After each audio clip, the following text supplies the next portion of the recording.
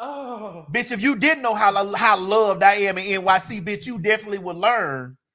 Oh my goodness.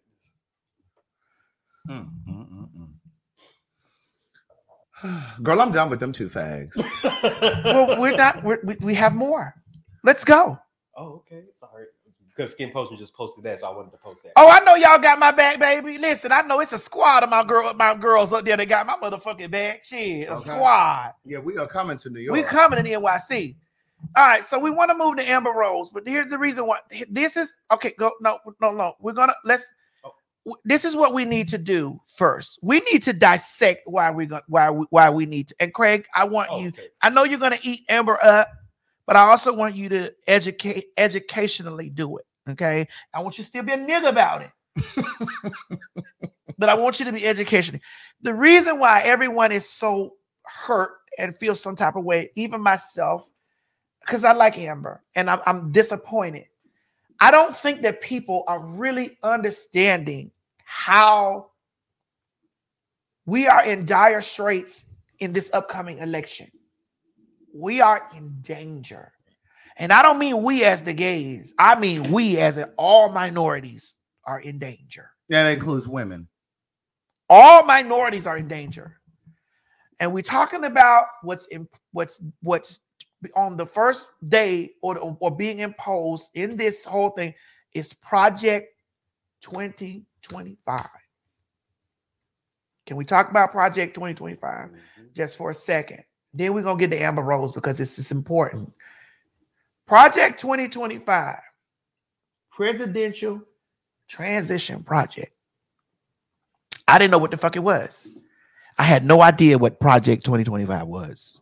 But then I watched the video. There's a lady. Can you play that video from that lady, please? Yes, I can. Here we go. If you haven't heard of Project 2025, it is a project written by a large group of Republicans that is to be handed to the next Republican candidate so that he can implement it into his presidency. Basically, it is a plan for the next term if the next candidate is a Republican. If you haven't heard of Project 2025, it is very scary. I'm 19 years old, I'm biologically female, and I'm a member of the LGBT community. I can hide the fact that I'm gay, but I can't hide the fact that I was born a woman. And women are one of the targets of 2025. If 2025 is passed, Republicans are seeking to completely ban abortion altogether, no matter the circumstances. Project 2025 also seeks to rewrite the definition of marriage, which includes getting rid of gay marriage. Project 2025 plans to ban all gender-affirming healthcare. Please don't let a bunch of rich white men whose rights have never been questioned since the beginning of our country dictate our future.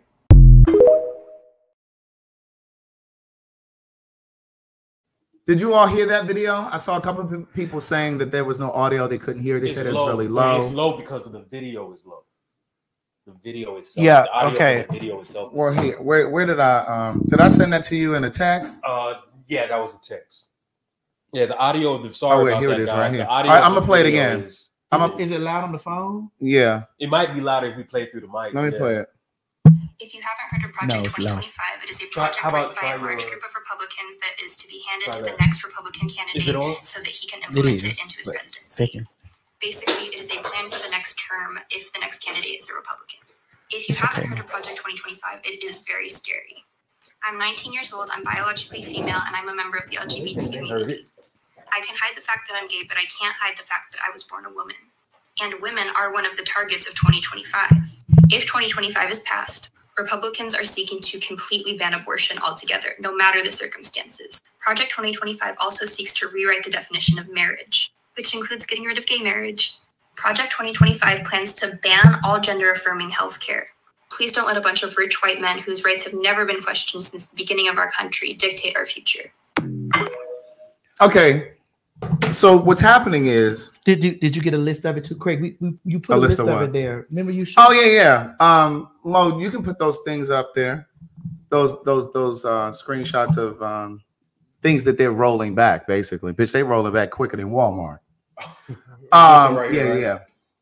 So for example, Project 2025 is a 920-page document.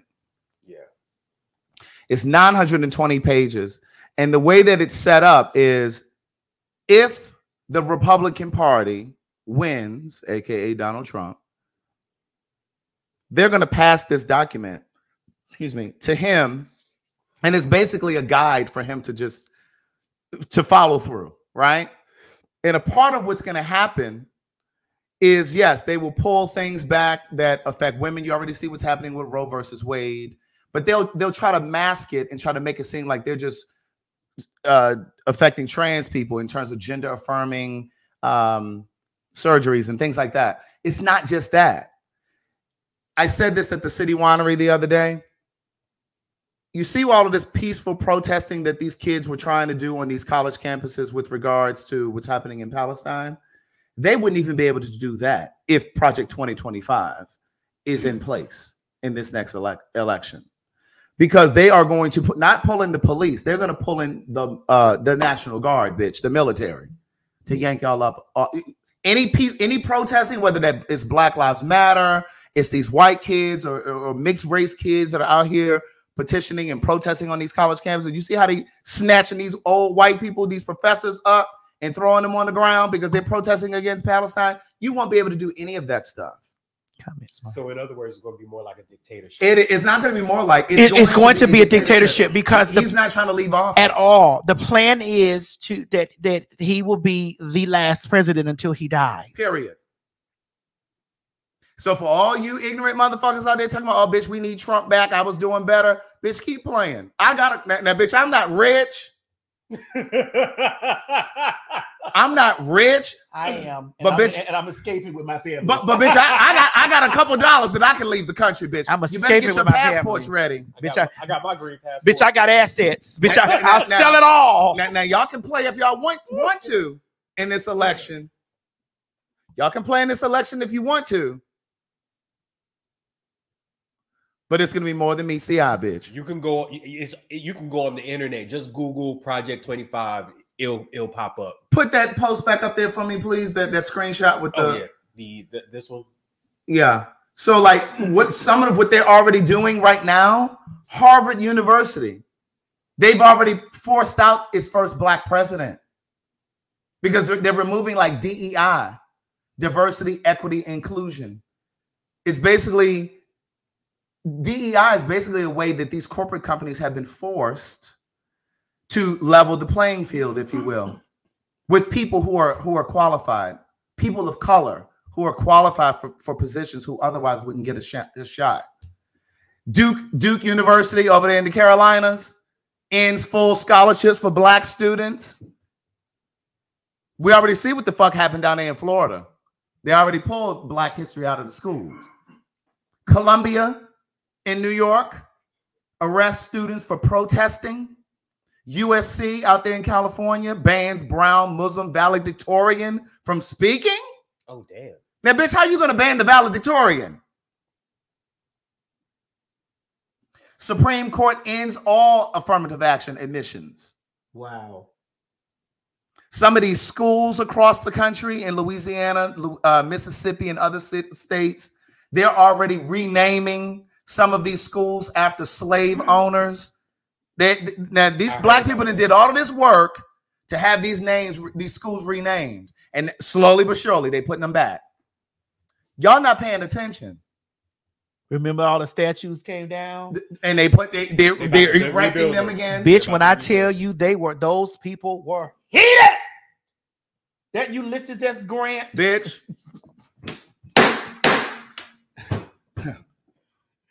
Bitch, those people, I was watching it come down. All the niggas was like, yes, yes, yes. And then the same niggas over there, Trump.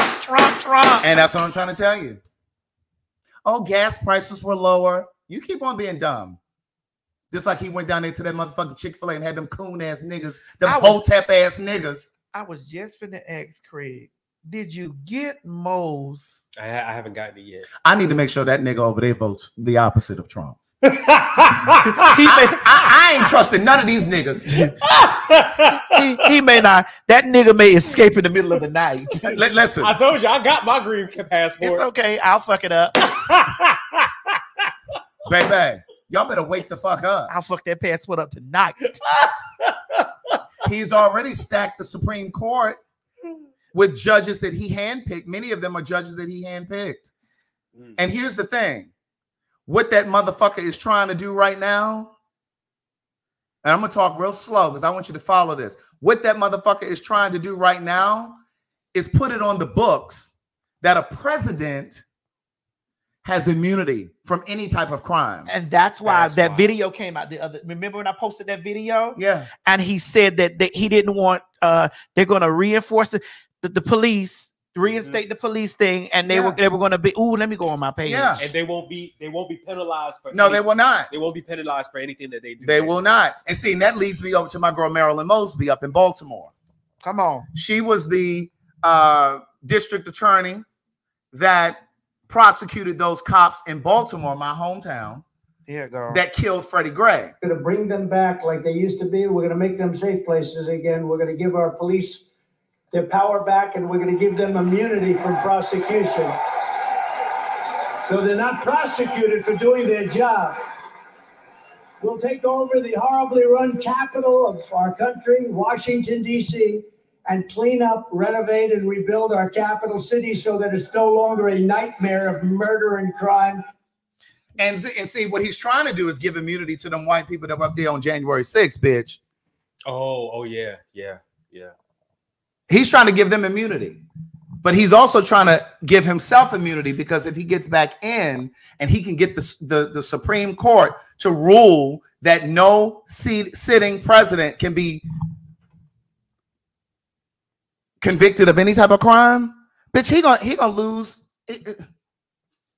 This is why it's important that Ketanji is sitting on that Supreme Court. Listen, and when you hear a white man in power say the words murder and crime, that ain't including no skin that ain't white.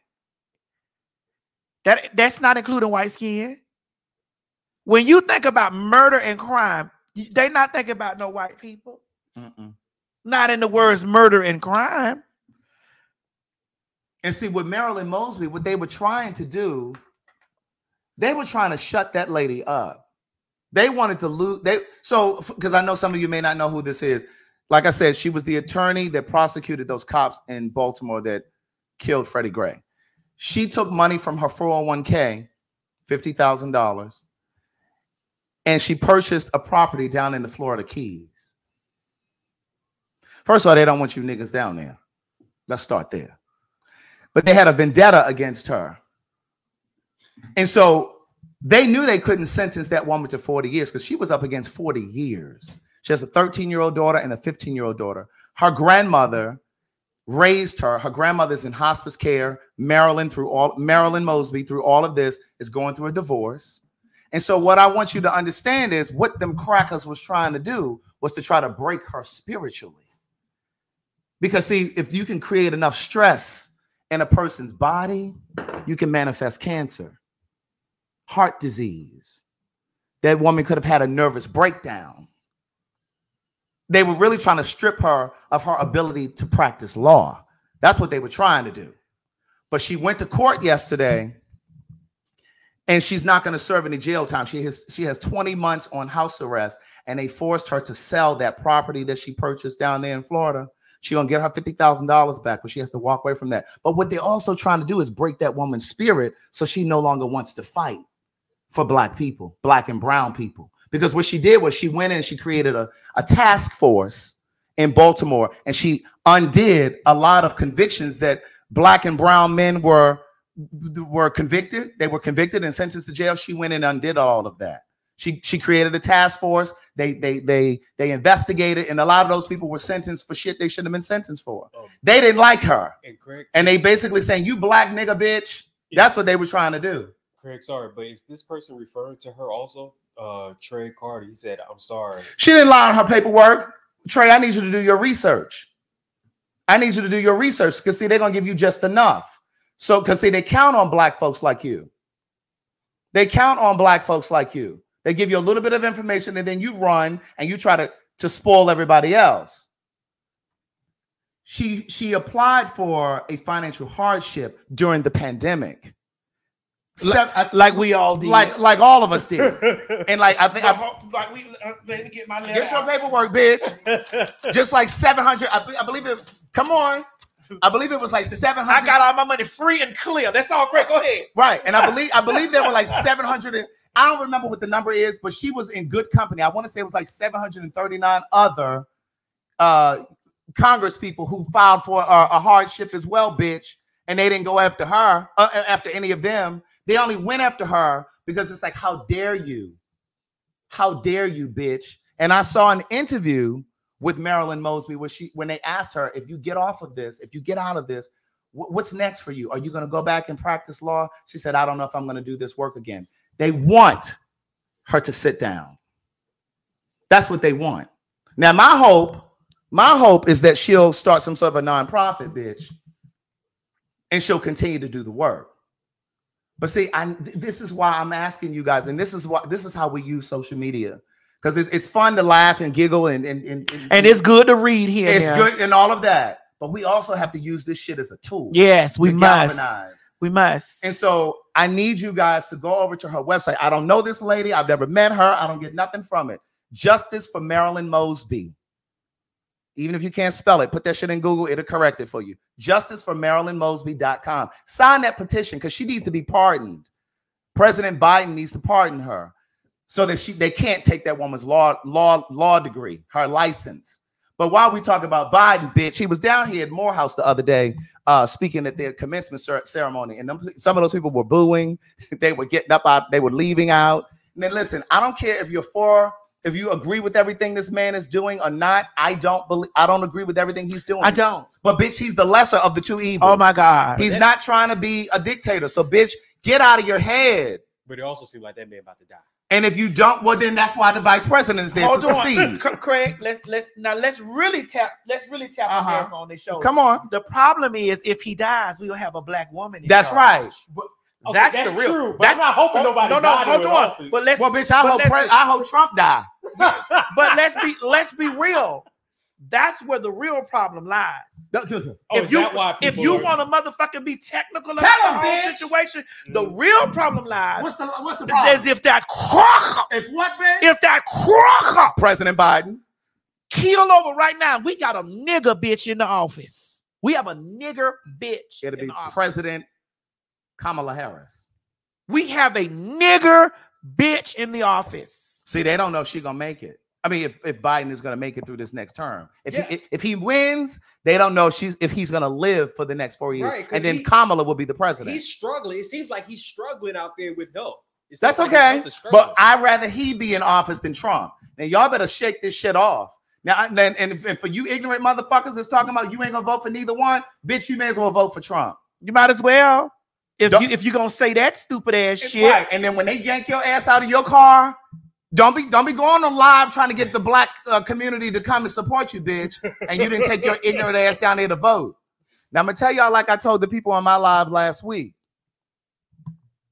If you don't know who some of these people are, because I don't know who all of these people are at the local level, when it's time to vote, you have to be there on the local level. Because see, that's what we're voting in, these lieutenants, bitch.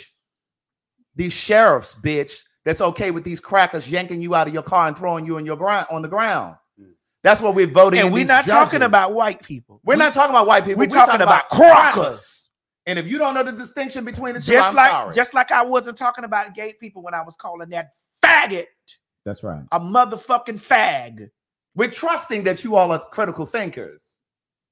We're trusting that. Because you saw that motherfucking homosexual fag bitch walking here and immediately called me a motherfucking sir. That was the second sentence, bitch. That was the first sentence. So that lets me know that in that puss ass white sissy poke cracker bitch heart, that's how he feel about the girl. Yeah. I see what's happening here. You're gonna come back to him at every turn in this show. Because that bitch is still, because that puss asshole is still in there. Oh, you know it. Bitch, send me another 20 and we'll bring you up.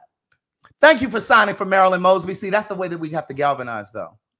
You know what I'm saying? And I was appealing to my live stream last week or the week before, because again, we need each other. Just imagine if that was you. She was fighting for black and brown people. And if we just let that woman go to jail for 40 years, bitch, are you crazy?